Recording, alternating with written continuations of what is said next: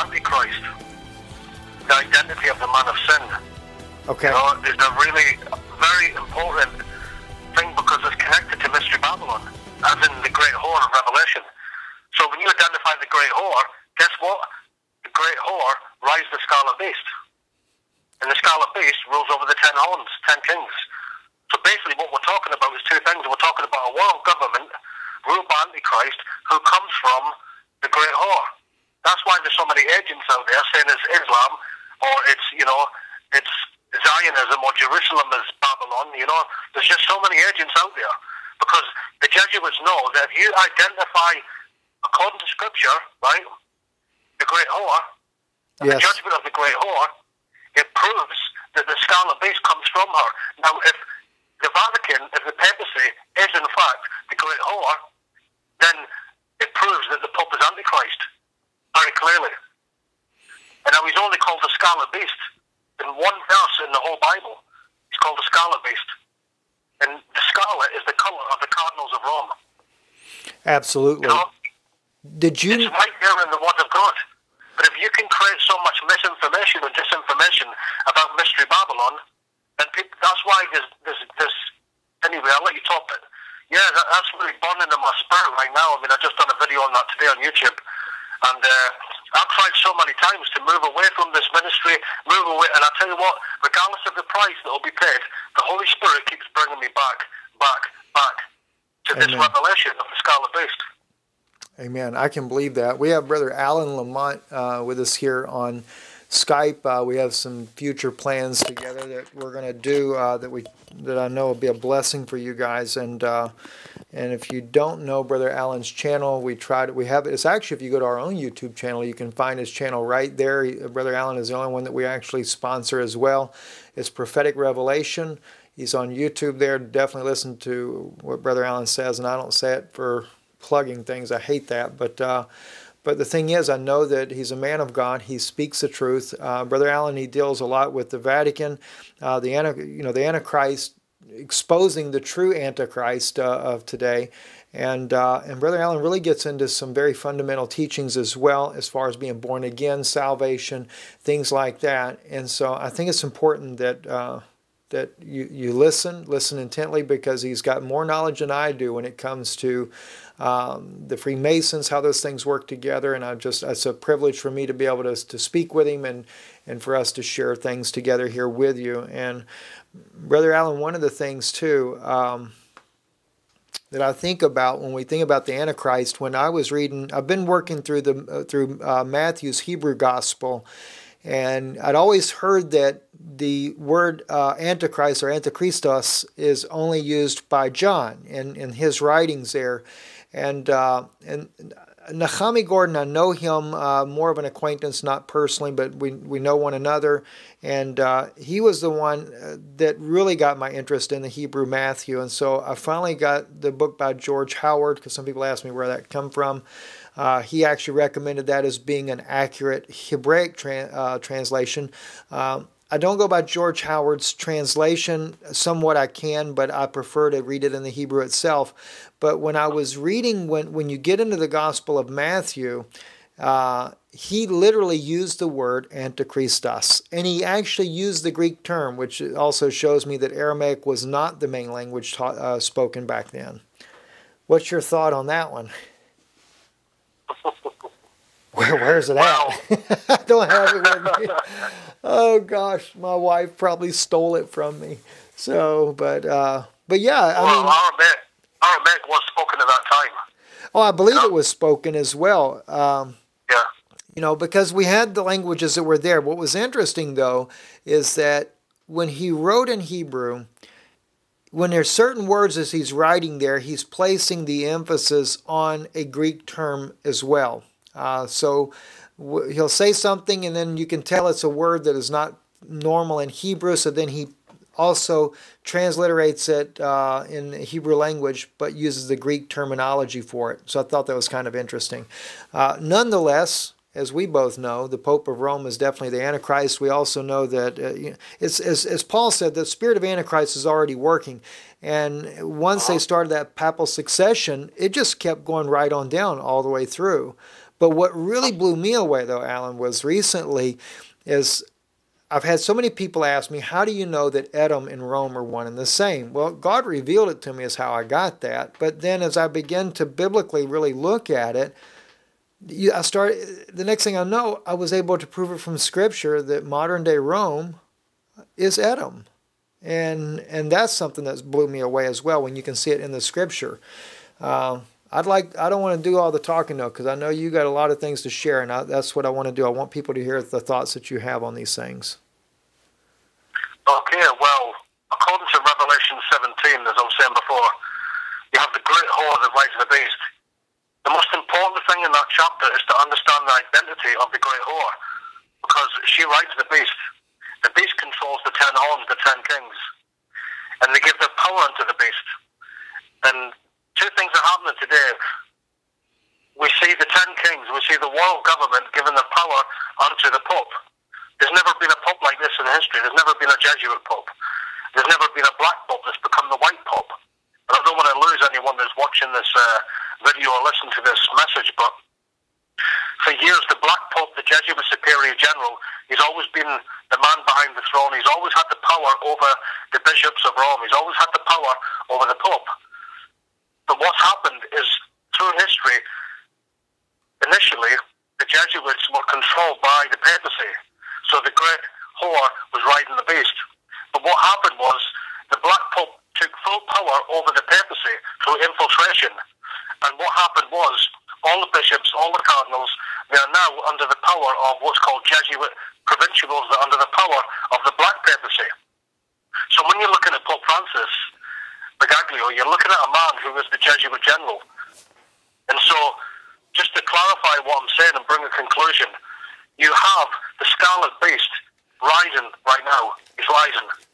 And the Bible does talk about the mystery of iniquity that does already work. The religion of the papacy is Babylonian. It's the same as the Roman Empire. That's right. It's the same as the Greek Empire. It's the same as the Egyptian Empire. It goes all the way back to Nimrod. It's Babel. All you have to do is look at Europe, look at Strasbourg, look at the European Parliament. What does it look like to you? It looks like the Pays de Bruegel, the unfinished tower. They're building a Babylonian world government, world religion, and the Pope is the head of it all. That's why they all go there. The Muslims go, the Sikhs, the Hindus go, they all go. That's why Obama goes, that's why Biden goes, that's why Merkel goes. They all go to the Pope because the Pope is the universal monarch of the world. People say he's a false prophet, but he will be the Antichrist. Final statement. No one on this planet has the power that the Vatican has. No one. You're right. It owns the bank system, it owns the military, it owns intelligence, it owns everything. That's exactly right, brother. You know, I'm just sitting here thinking about, I was trying to remember which scripture it was that I had there, because there was one, and oh gosh, where was it, Brother Alan? You may even remember this one here, where the scripture talks about he goes in and he goes out. He said they will no more go in and out from her, and that made me think of the dignitaries of the world. Even the Iranians send their representative to the Vatican, and in the last two papacies with Pope Benedict and then with Pope Francis, one of the things that I saw that was very interesting is that under Pope Benedict, all of the American church leaders, maybe not every single one of them, but most of the organizations, and I have a video of that. It's easy to get on YouTube. All the people have to do is search for it there. But they go there, and they're coming up, and they're giving their allegiance to the Pope. Now, one thing that people don't realize is that in order for you to have an audience with the Pope, you have to dress a certain way. You have to dress in black. You have to, you know, there's, even if they don't see it on camera, they're going in there, they're going to bow, they're going to kiss his ring. Yeah, gosh, I'll tell you what, Brother Alan, and by the way, guys, it was an ecumenical prayer service in New York, and Cardinal Edward Egan, who was the previous Archbishop of New York, he was presiding over it. And what you had is Pentecostals, you had Baptists, you had Methodists, and they all came and let me tell you right now, you know what they all did? They all gave the Pope a Masonic grip, a Masonic handshake, a Master Mason grip. And you see Obama doing it and he tries to hide it. You see Biden doing it. I'm telling you now, you see Herman von Rompuy, the President of the European Union, and every single one of these people, they all give the Pope the Master Mason grip. The Masons. Oh my The Vatican gosh. Knights. All right, now here's a question. What is your thought on the leadership of Israel in all of this? Because the one thing that is, I mean, Shimon Peres to me is the son of Ahab. He's a traitor to begin with. I am concerned about Netanyahu because he went there to begin with. I see him trying to back out when Shimon Peres goes over there for this quote-unquote prayer meeting, which we know really had nothing to do with a prayer meeting. That was just a front, I guess you could say. I would like to know what your thought is on that, because the only way they could get a control of Jerusalem is because the government is allowing it, and so it really concerns me. And there's some things I got to tell you about on that as well. Go ahead, brother. Right. Well, we'll have to go back quite a few years here. Shimon Peres was trained by the Jesuits in Poland. He's Jesuit trained. Yes. And when you look at Netanyahu, he's connected to the Council on Foreign Relations. You know, what we have to understand, Stephen, right, is that although there is the appearance of independence and national sovereignty, right, the truth is this.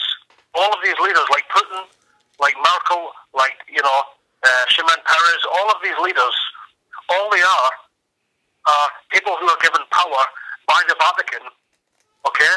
And so they're all working together. That's what the G8, the G20, that's what it all is. And let me tell you what the J means right now. You know the G, you know what the J means? It stands for the Church of the Jesuit. It's the government of the Vatican, the Black Pope. That's what it is. It's the Jesuit 20. It's a world government where you have every single leader. You know what I found? And I found it by accident. It was about 8 months ago. I was looking at 10 Downing Street in a news conference, some of the reporters stand outside 10 Downing Street, and that's the official residence of the Prime Minister. You know what I saw above the door? A sunburst, and it had the Jesuit spikes right above it. Right in plain sight. Oh my gosh. With an arrow pointing up to it. There was a Jesuit sunburst above 10 Downing Street. I'm telling you, it is a Jesuit world government. And all of these leaders today are Jesuit trained, and they're put in power by the Vatican. Shimon Peres is another court Jew serving the Pope of Rome. He's serving the Pope. And he was knighted by Queen Elizabeth II into the Order of St. Michael and St. George. He was knighted into the Order of the British Empire, the Order of the Bath. That man is a very powerful Freemason. And he's a Knight Templar Mason. Well, he was knighted by the Queen, and the reason why is because of what he'd done in the Oslo Accords. He signed over 60% of the old city of Jerusalem to the Pope. Yes. That's what that man done. So when people talk about Israel and they talk about the Pope and Pope Francis, and they're going to take over, it's already been done. It's been signed, that's right. It's been sealed, it's been done. And you're right, Brother Allen, because when me and my wife were in Jerusalem a few months back, we're standing there and they're saying right there that in the Temple Institute, when they do the tour, it's like they're grooming the people to get them ready to know that we have no sovereignty over Jerusalem, because they flat out say it on there. They said we have no sovereignty. So, the thing is, brother, truth is truth. When it doesn't matter if it's Netanyahu or anybody else. It's just. I think that here's what I look at when I think about Israel. I know that we have a Zionism that the Vatican did to start with that caused the creation of this state, but yet nonetheless, and here's what's obvious. You know that it's so. Mickey Bielski, very good friend of mine, and he is the son, the eldest son of Tuvia Bielski that the movie Defiance was made after, and he tells me the story about when his father was there in Israel. Of course, Mickey was born in Israel. He said they're getting ready to do the War of Independence, and they ask his father, because he is a war hero from during the Holocaust, fighting the Germans, they wanted him to fight for them, but they also wanted certain families to gain power in Jerusalem. And he was commanded to kill anyone that tried to pass the line. Jew or not, he was commanded to kill them. And of course, Tuvia refused to do it. And God bless him for that, because he said, I spent the last 6 years of my life saving Jewish lives, and now you're telling me to kill my own people? He said, there's no way, I'll have no part of it. And which to me was the best evidence that I ever saw that indeed there was a political agenda. And of course, now that I know the things that I know as well, because you wouldn't believe, Brother Allen, how many years I watched your videos. Every so often, my wife would come to me. She said, "You got to listen to this guy. You guys talk a lot alike. The only difference is the rapture. Y'all have two different thoughts on the rapture." So, well, used to have two different thoughts on the rapture. But anyway, so it was, and I would just really enjoy listening because I would learn so much. And it was things I already believed, but I didn't have the knowledge that God has gifted you with. But seeing this with the Bielski family and what Mickey had shared with me that happened to his father, I knew there was agenda. And then as well, we see the British would only allow 2,000 new immigrants a year. And that's because they were bringing in the families they wanted there to create the state they wanted. But by the grace of God, God also has his own plan. And that's what makes me think of Ezekiel 35, where God says that they would say, these two nations will be ours. And I really believe that that was the Vatican intentionally trying to make two states in Israel. They're going to try to take them both. And then God makes the little distinction. He says, but you didn't know that I was there. And you have no idea what my plans are. So we got some of the true religious Jews in there. And once we got those in there, then it became a struggle for power inside of Israel. And so although the Vatican, they tried to bring it in through diplomatic means to make it look like that's the way it's going to be, but there's been a struggle now because there's some true Jews there as well. Yeah. Can I share something about the foundation of Israel and bring it up to what's happening right now? Because all of these wars are getting closer to Israel. Yes. We see Afghanistan, we see Iraq, we see Syria. It's right at the border of Israel. And, okay, let me just go back in time here. When it comes to the British Empire, you have the Rothschilds. They funded the settlements. Yes. Now, the Rothschilds, people, when you talk about the NWO or the Illuminati or the New World Order, people bring up the Rothschilds, People love to do that, and they make them out to be this all-powerful bloodline that's at the top of the New World Order. When in fact, the Rothschilds are Knights of St. John of Jerusalem, the Knights of Malta, and the Knights of the British Empire. That's as high as they go in the power structure. That's as high as they go. They're just Knights of Rome. But, with the Rothschilds, if you look at the Israeli court, that was designed by the Rothschilds. And if you look at the pyramid and you see the all-seeing eye right atop of it, it's just... So they're not... let me ask you this then, brother. So that means that they're not really Jewish? Is that what we're seeing as far as that? Or they're Jewish, but they're just Freemasons? I think they're Jewish. I mean, people always throw out that scripture. They say they're Jews and not by the synagogue of Satan. And people use that a lot to bash the Jews online. They do it all the time. Yeah, I know. But the fact is, I think the Rothschilds are Jewish. But obviously, you know what the word Rothschild means in German? It means red shield. Oh, the really? Red Shield of the Knights of Malta. That's right. Gosh. The word Rothschild, it means Red Shield. That's what the name means. And if you look at the Knights of Malta, Amish Mayor Rothschild, he was one of the founders, and he actually named them Rothschilds, which is, if you look at the shield of the Knights of Malta, the Sovereign Military Order of Malta, it's a red shield with a white cross. Right, so they've always been Knights of Malta. They've always been Knights of Rome, always, And they do have power in the banking system, they do. And you know what, they're also the guardians of the Vatican Treasury. That's one of the titles. They don't own the papal treasury, they're just guardians. Isn't that the truth? They definitely don't own it, but they are the guardians. And as I've seen some people say, they say they put the Jews in power to be the fall guy, so that when something goes bad, I think it's Eric Phelps that actually makes that statement there. My issue though with Eric though is he I don't like the racism part in there. I realize that the Jewish people are people called of God, but I don't know him though or anything like that. But one of the things though, brother, that you talk about the wars too that are going on around Israel right now. What's your thoughts on that? Okay, well, it's ordered chaos. It's ordered chaos. What they're doing is they're overthrowing the Muslim nations, because what they're going to do is they're going to sign a covenant with Israel and the world government, but instead of it being at the United Nations, it will be at Israel. You imagine the leaders of the world coming and the Pope of Rome signing a peace. Who can bring everyone to the table? Who has the power? That's right. to actually Only the Pope. implement peace. But the thing is, the United Nations will be involved. That was said by Herbert Walker Bush in his 1991 broadcast on the New World Order. He talked about there's a real chance of this New World Order. And he talked about the vision of the UN's founders. So the UN will actually, enforce the peace. It will be enforced. There'll be a very strong military presence in Israel. And that's what Shimon Peres said that he would do. He would bring a United Nations force in. Now, do you think then, Brother Allen, do you think that what's happening now, the unrest with the Muslim world around there, is, my thought is been incited by the Vatican through whatever channels that they're using to incite that violence? I mean, we have the evidence that America trained ISIS, etc. It seems like to me that they're going to allow Hezbollah, ISIS, whatever, through Syria spill over into Israel, only to use that to maybe make the Jewish people bow under pressure, and then, of course, the Pope looking like a savior to bringing this to an end and bringing a United Nations force in to enforce it. Well, to answer that question, we need to look a lot further than where we are now, Stephen. What we need to understand is the end game.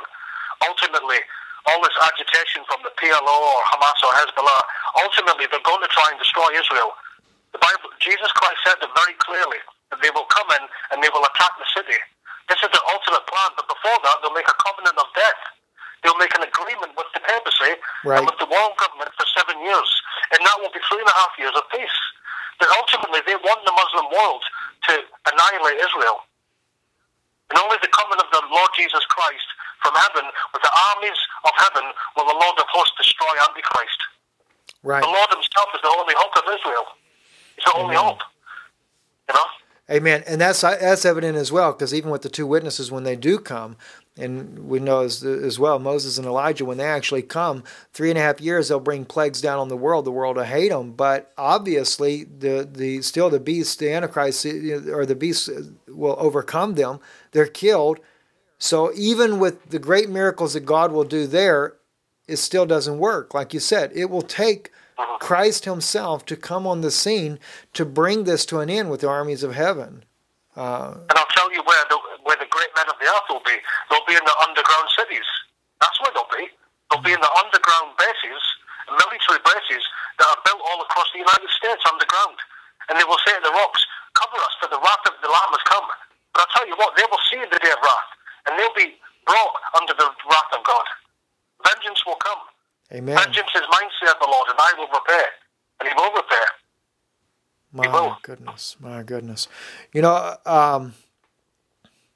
Another thing too, Brother Allen, is that I use this I have to re-record every little section here so it comes out good too. But at the stage that we're at right now, another thing I'd be curious to know your thoughts on is Gog and Magog. I hear a lot of people ask me about these different wars here, Gog and Magog, Armageddon, and I know I've never asked you personally about that. Do you believe they're one and the same? They're two different wars? I've kind of thought that maybe Gog and Magog is something that happens right here at the beginning of the 7 years, and then that peace comes in. I'm not absolute on that. I'd like to know what your thought is on it. Well, there's two references to Gog and Magog. One's Ezekiel 36, 37, 38. And then you have Revelation 21, where it talks about the invasion once again. It says that Satan will be loosed, and he will go to Gog and Magog, which is the sign of the sea. So, like you, I believe that during the tribulation, like when you look at Gog and Magog, it has to be during the tribulation, because you have Ethiopia, you have Libya, you have all of these Muslim nations that are aligned with Israel. Now, Russia today, nearly every Bible theologian says this. Russia, I agree with it. Now, if you look at Russia, I'll tell you what people don't talk about. You have the Mediterranean Union, you have the European Union, but under the radar you have what's called the Eurasian Union. And what Putin's done is he's united all of the Muslim nations. Now, in the book of Ezekiel 36, when God speaks to Gog, he makes a prophetic decree over him, and he says, be thou a guard for him. In the same way that America's been a guard for Israel, Russia is going to be a guard for the Islamic nations. And it is because of the power of Russia that the United Nations will not be able to stop this invasion. Now, I personally believe that if the invasion of Gog and Magog will happen midway, through the tribulation. When that attack on Israel, it will come from Islam, but it will be by the power of Russia and the Eurasian Union. That makes sense. But there's a lot that's going on. There's a lot that's going on there. It makes sense. And at that time, go on, sorry. One of the other things that kind of maybe coincides with that is because the Gog and Magog war, unlike Armageddon, the Gog and Magog war, God is also dealing with punishment to the nations for what they've done to Israel. And more specifically, it seems to be the house of Israel, not just the house of Judah. And that is a lot where you're dealing with when you're dealing with the Arabic nations that are around there, because it was Syria that conquered the house of Israel, and they go into captivity at that point there. So it makes more sense biblically that it would be these nations along with Russia pushing down on there or heading that. And here's what's really weird, Brother Allen. Israel right now thinks that Russia is their ally in what's going on. I know that from inside information. They believe that Russia has come on board, agreed to work with them, and whereas they know that the United States is aiding their enemies, and but it's funny they all think this, but Israel has no idea. They're just being played. Yeah. I completely agree. I absolutely agree with you. And the other thing is, it's funny. I mean, Israel right now. The officials of Israel are more concerned about Turkey, is really where their fear is right now. They're fearing Turkey, what Turkey is doing. They believe that Turkey is an alliance with other nations as well that are causing the Muslim uprising with Hezbollah, with ISIS, and all the other ones there. And according to what they're saying now, that Russia has their back. That Russia wants them to come in, and Russia is going to destroy them. Only to find out a few years from now, Russia's only setting up the stage for themselves. Uh-huh. And then God is going to take and change the whole program altogether, though. Well, if you look at Putin, I mean, the ex-KGB, come on, the man is clearly under the power of the Pope. He's under the power of the Black Pope, to be honest. I remember researching Vladimir Putin. And there was a photograph on one of my videos before I took some of them down. And you have Duke and Carlos of Spain, right? Now let me just say something here, right? Because it's important. Sure. And I'll say something after that. I've got two things I want to say. The first thing is this.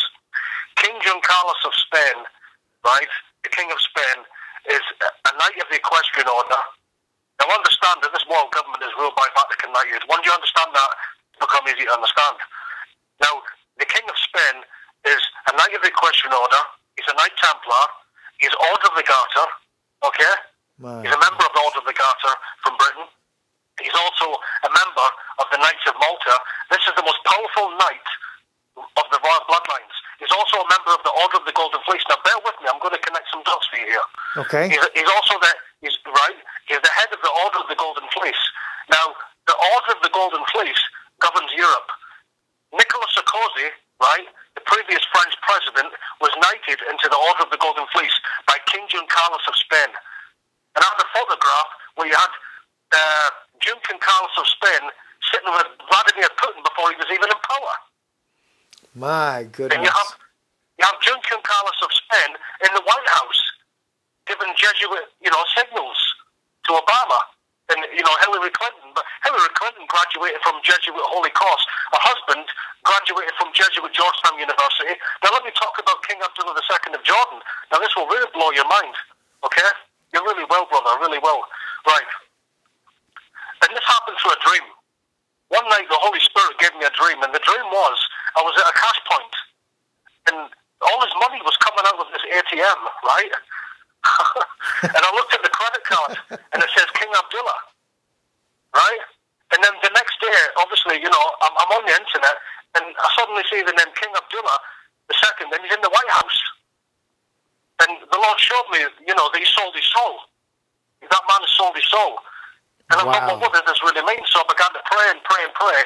So I've done some, really, it took about a week to do digging and research into who that man is. And it turns out he's a direct descendant of Muhammad. It turns out he's got the deeds to the Dome of the Rock. Oh, well, I knew he had the deed of the Dome of the Rock. I didn't know that he was a descendant of Muhammad. He's a direct descendant of Muhammad. That's right. Whoa. Now, how do you think the Vatican is going to build a third temple? They're not going to blow up the Dome of the Rock. The deeds are was in the White House, he was being bought and paid.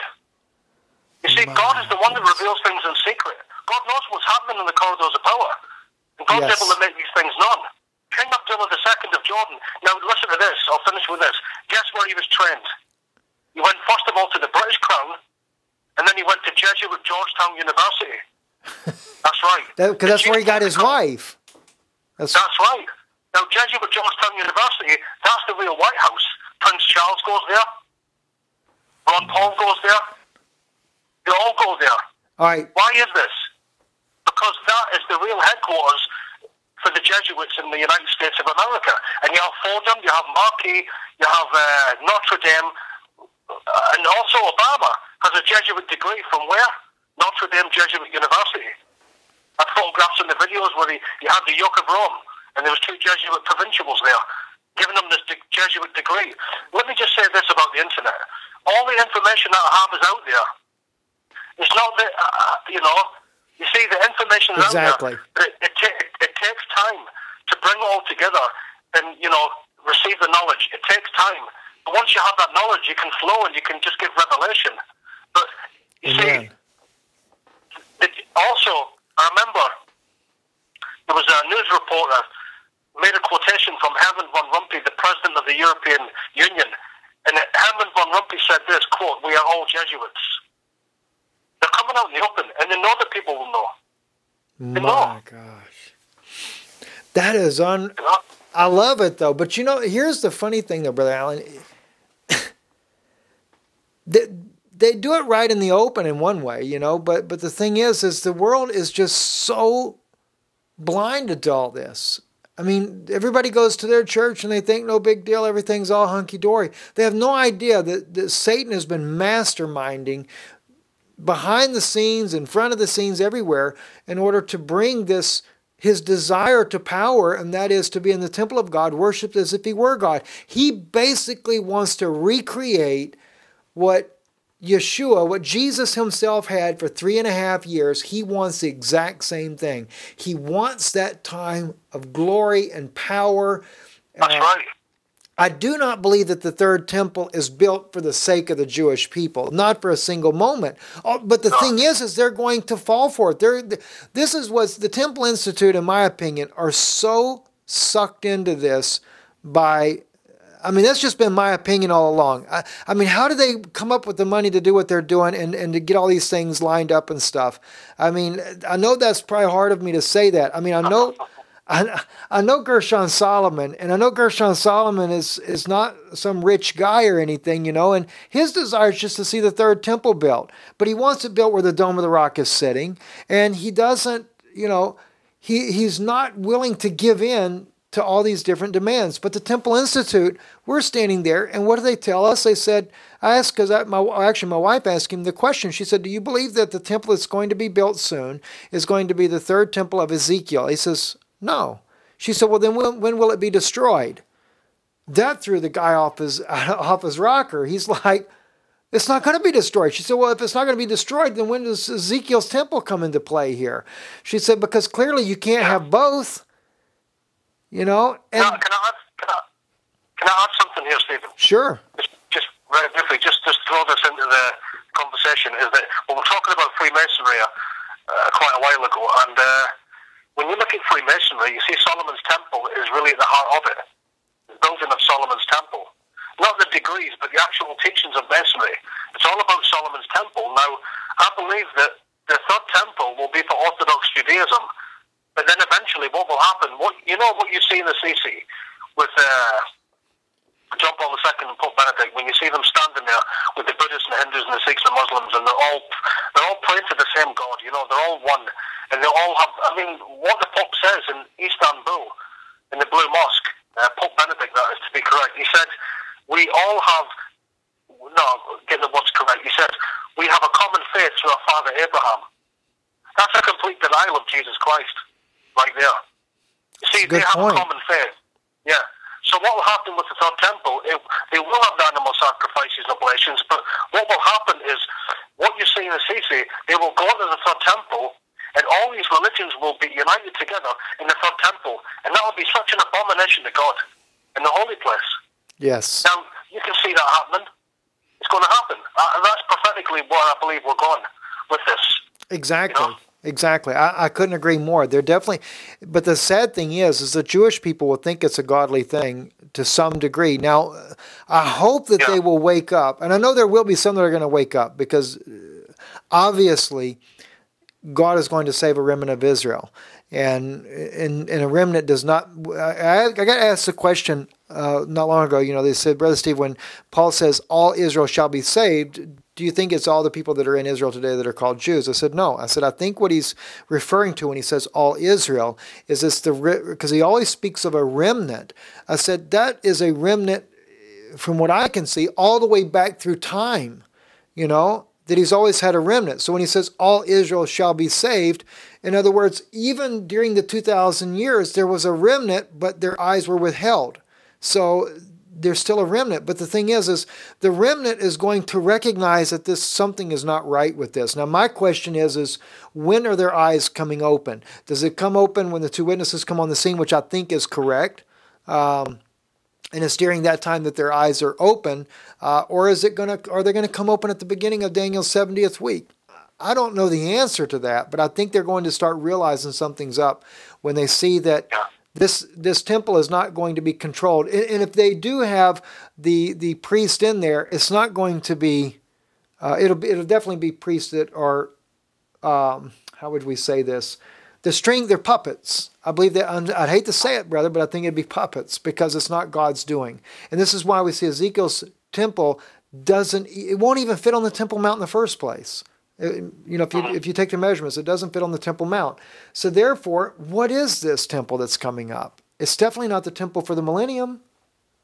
You know, I mean, so... Yeah, I mean, listen, brother, all you have to do is go on Google and type in Netanyahu and Pope Benedict, and you will see one picture. It comes up quite quick. And you see Netanyahu shaking the hand of Pope Benedict, and he puts his thumb in the middle knuckle. That's a Master Mason grip. Ah. The brother Masons. I'll tell you what.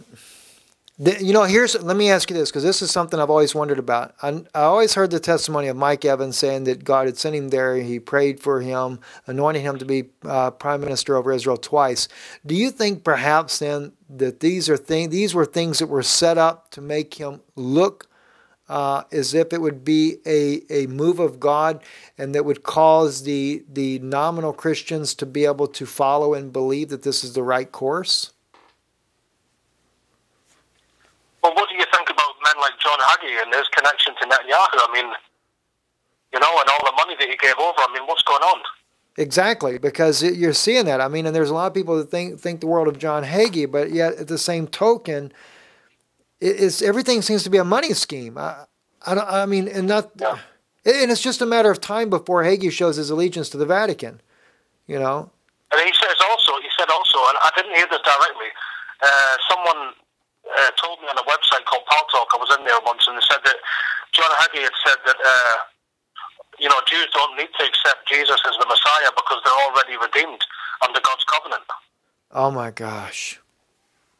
They still have to accept him. I mean, the only thing that I would probably teach different than what a lot of people think, you know, when they say, okay, all Jews for the last 2,000 years went to hell because they never believed in the Messiah. I said, well, then it seems to do away with what Jesus says when he's on the cross, and he says, Father, forgive them, they don't know what they're doing.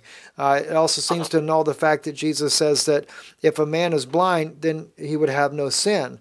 I said, you have to understand, Israel, what she did for the sake of the Gentiles to begin with, and she's paying with her life. I said, then you have to ask yourself the question, what about the souls that are in the fifth seal? What about the house of Israel, according to Ezekiel 37, where they say our hope is lost? You know, and yet God restores them to give them that opportunity.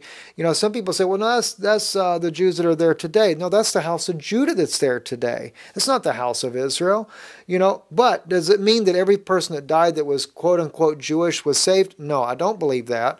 But I do believe that the ones that were trying to keep the commandments of God, but their eyes are withheld in order for the Gentile dispensation to continue on, that just like in Joseph's brothers, you know, they poured the blood on the coat.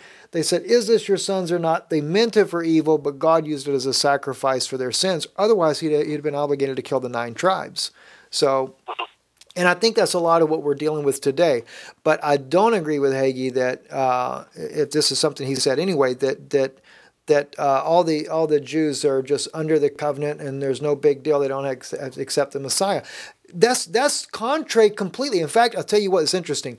In Matthew's gospel, when he writes about until you say, "Blessed is he that," we read it normally in the King James, "Blessed is he that comes in the name of the Lord." This in the Hebrew version, he actually says, "Your houses, you will leave your houses desolate until you say, Blessed is our Yeshua."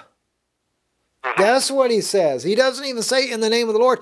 They've got to recognize that he indeed was the Messiah, Jesus himself. And I think the houses being desolate is twofold. One, they wouldn't receive the Holy Ghost because they go into exile. They rejected the Holy Spirit altogether in what they did. And then secondly, that they were going to physically have to leave the house of it, leave Israel. It has nothing to do with the temple. The temple is more of an allegory in that regards there. But the thing is they've got to believe that he's the Messiah. And there's no way around it. That's just what the scripture says. So anyway, Brother Allen, I know I've kept you up all night. You got any other thoughts before we go? This is a longer video than you normally do. You know that, right? Yeah. I think that, okay, let me say this because the conversation's been led this way, and it's exactly what I believe. I believe that the revelation of Mystery Babylon and the revelation of Israel are combined. You cannot have one without the other. Yes. You read about Israel in Revelation chapter 12. You read about the destiny of Israel. You read about the 12 stars, and you read about the authority and dominion that God has given them. Now, I believe this. I believe that the Vatican has counterfeited Israel. Ever since the time of Constantine, it became the seat of the Roman Empire. Yes. Now, I understand that God brought judgment on Israel, and they were scattered to the nations, but he always wanted a Messianic church. The Jews were excluded. It was Gentile church, and that's the way it's always been. But obviously, with Israel coming back to the land, there's many, many Jews that are becoming Christians. I mean, I've got Messianic friends. I know Messianic pastors, and their knowledge in Israel. I mean, your knowledge in Israel will be way beyond mine. Just like my revelation of the Jesuit Vatican will be way beyond yours, because we have a different anointing. We have a different field that we move into, and a different function, a different anointing, a different ministry. And when they come together, that's when you have just manifold revelations flowing. Amen. You just have so much coming out and pouring out. And it just overwhelms people because there's two anointings coming together. That's what's happening in this video. You have the anointing that God's put on your life, the anointing that God's put in my life. It's not religious. It's supernatural. It's God who gives. It's God who gives revelation. It's God who gives inspiration. And that's what people need today. They need, men of God who will rise up and who will be fearless and who will speak the truth as God puts it in their heart. Amen. The Bible says the fear of man brings a snare. Yes. And there's too many Christians that are just too afraid. They can't even preach the gospel on the internet because they don't want to offend anyone. There is a real heaven, there's a real hell. And I'll tell you right now, there is a real Lord Jesus Christ in glory. There is a man in the glory. Amen. And he's seated at the Father's right hand. And he's coming with the very armies of heaven. And I'll tell you what, he will strike terror on the day of his wrath at the kings of the earth. They will be terrified. They'll be hiding in their underground bases and underground cities. Yes. But anyway, I'll end on that. I'll end there. Oh, praise God. God bless you, Brother Allen. And I'll just close out for the video's sake as well. God bless you for watching. And it's such a privilege to have Brother Allen with us here. And I can't thank him enough for his time. A lot of times Brother Allen does a video. It's about 10 minutes on his channel here, but we've got probably about 40 minutes here. So anyway, thank you for watching. Don't forget, check out Brother Allen's channel, Prophetic Revelation on YouTube, Alan Lamont, Brother Allen's name, and we'll be hooking up together and possibly even in Israel. So anyway, God bless you guys out there. Shalom and have a good night. 1 second, Brother Allen. Okay.